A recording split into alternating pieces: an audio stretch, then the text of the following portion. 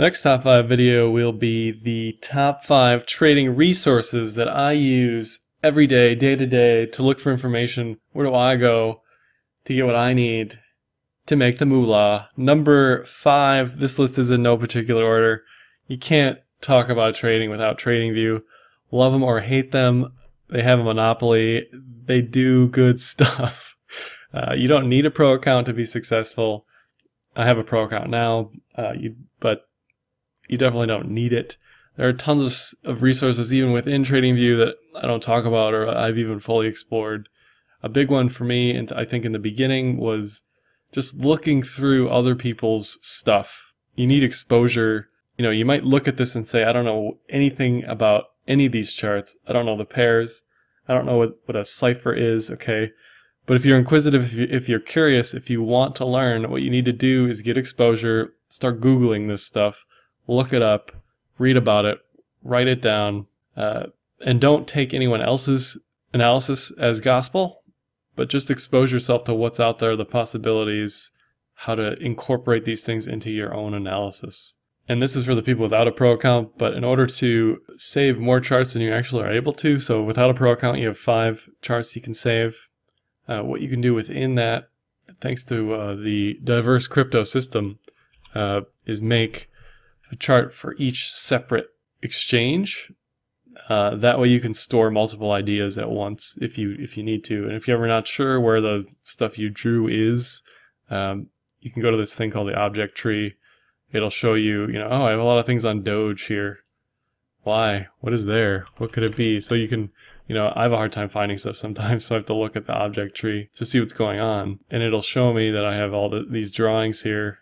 So that's where I store my Doge weekly chart, okay?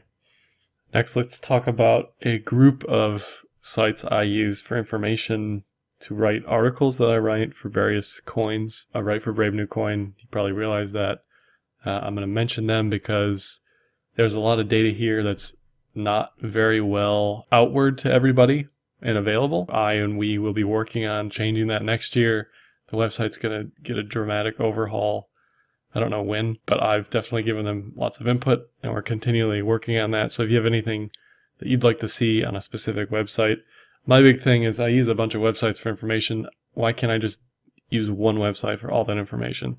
So that's what we're going to be working on. Specifically for Brave New Coin, they have a market cap table. It's not great. I know that. They know that. We're working on making it better. There's a news section. Again, it's not like Bitcoin Magazine where the news is visually just sorted for you immediately. But there's tons of data here that nobody really uses as far as I can tell. It's just in the retail space. They have plenty of partners. For instance, Bloomberg uses their index, which is pretty cool. And their data is going to be used by this place called Bar Chart, which is a Chicago data aggregator for institutional investors. So Brave New Coin, that's one thing. On-chain FX, again, exploded kind of out of nowhere compared to something like CoinMarketCap, which I hesitate to even mention. But for me, this is the data I want to see. It's kind of like World of Warcraft versus Diablo 3. Okay, Diablo 3 had minimalistic data visualization and statistics, and you didn't really know what was what or even how good abilities were versus others. I've never played WoW, but in WoW there's tons of information that you can sort through, and this is what I want to see. This is what I want to look at, use information on. You can sort anything you want, you can flag stuff. There are tons of exclusionary, inclusionary criteria. You can publish lists. Pretty sure this is only one guy, which is crazy. But that's sometimes all it takes, just one man with a dream or one woman with a dream. But yeah, great job. I don't know who does this website. They're slowly adding stuff. It certainly isn't as expansive as Brave New Coin's or CoinMarketCap's market table, but I think it does the best job at a market cap table that I've come across. And I've certainly been using this more and more.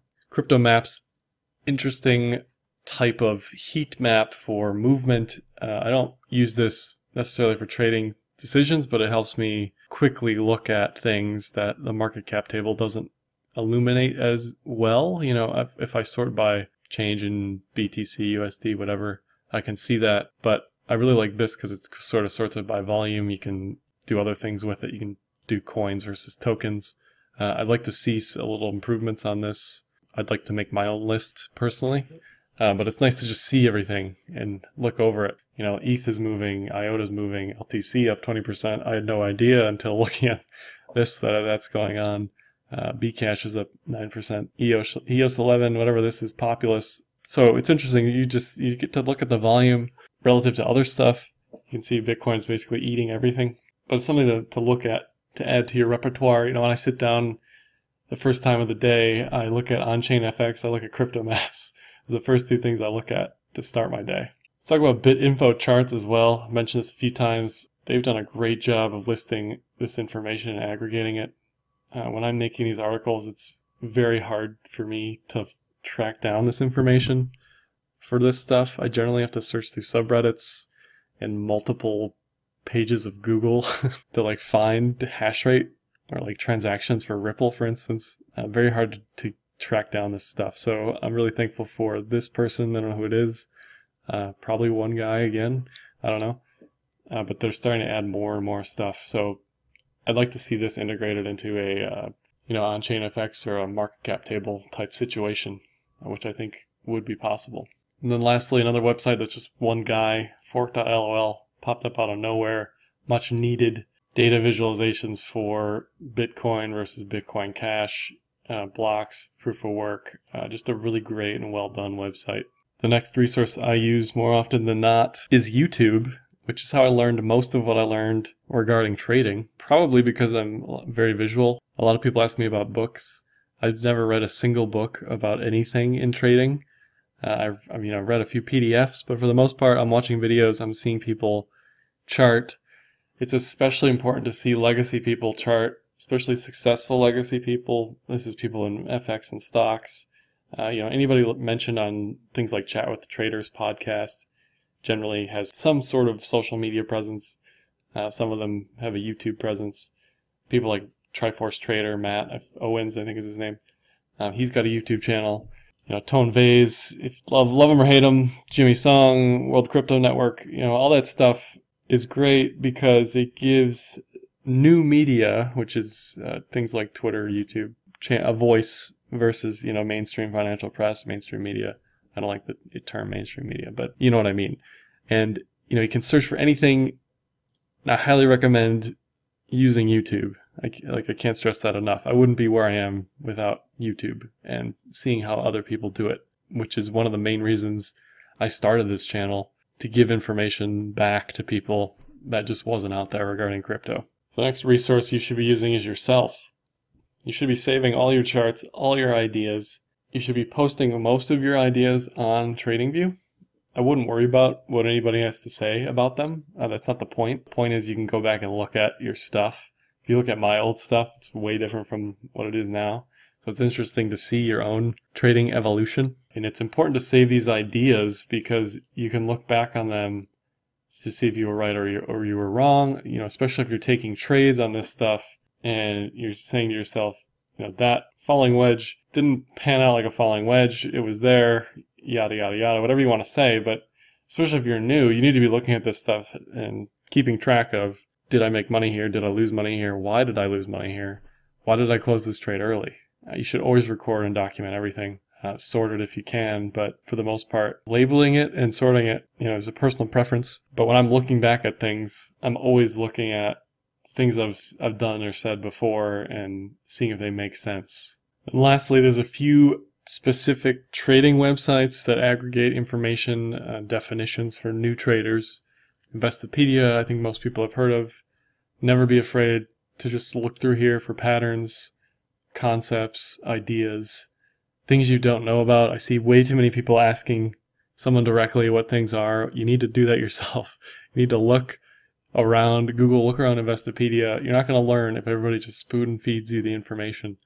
Stock charts I actually like even better than Investopedia. It really breaks things down nicely, especially patterns, XYZ as far as where you should get in, where you should get out, what it should look like, things like that. Babypips.com is another one.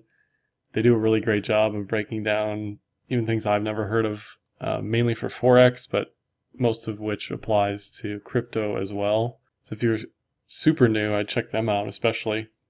There's like quizzes and things you can learn about various terms. And I'll also mention Bulkowski's pattern site, which was basically built in his mom's basement on GeoCities in 1998. But it's got some really great info on patterns, cup and handle, any pattern. He has lots of data that he's sort of broken down statistically, tells you when to get in, when to get out, what it should look like. It's a little different than stock charts. So those are my top 5 trading resources categorized specifically for you, the crypto trader.